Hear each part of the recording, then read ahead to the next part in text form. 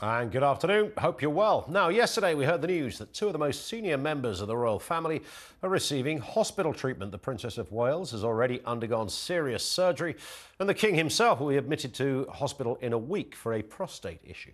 Now, no one can help getting ill or needing medical attention, even if you are the head of state and the heir to the throne. But this situation is unprecedented, and it does throw open the debate about how the royal family functions. I know Buckingham Palace has talked about a slimmed-down monarchy for ages, but right now there's hardly anyone there. And for good reasons or bad, this does feel like a moment. Since the death of Her Majesty the Queen, our perception of the royal family has changed. Of course, nobody can replicate decades-long impact of the late monarch, a woman who was in all of our lives forever, it seems. And nobody expected Charles to hit the ground running with anything like the same style or influence of his late mother. But the moment we saw our new head of state getting crowned, something didn't feel quite right. Look, he's popular, he's hardworking, he's diligent. Similarly, Queen Camilla, a grafter, an accessible figure, and someone who brings some light relief to the firm. But as the King's coronation came to that regal finale, something felt off. A tipping point, maybe. Life has not been straightforward for the Windsors in recent years. We know this. They've had their fair share of jip and hassle. Prince Andrew, of course, crashed out over those disturbing allegations made against him.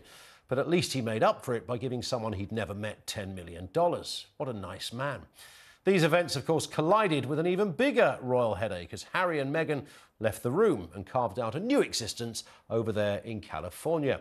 They wanted a quiet life and some privacy, so they signed up for a global talk show, a book, a podcast, and a Netflix series. They weren't interested in royalty, they wanted royalties.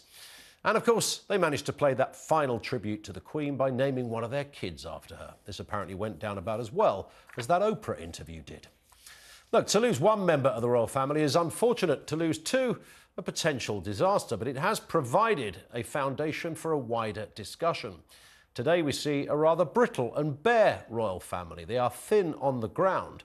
And now with this latest news, there's no obvious person in charge.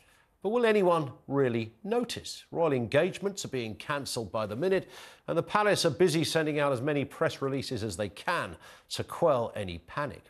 Naturally, we wish Princess Kate and the King speedy recoveries. That goes without saying. But this does feel like a moment, maybe a reckoning. Possibly nobody would invent a royal family tomorrow. We know this. The question is, do we need it today? That's the question we're throwing open to you. 0344 499 1000. Does Britain still need a monarchy?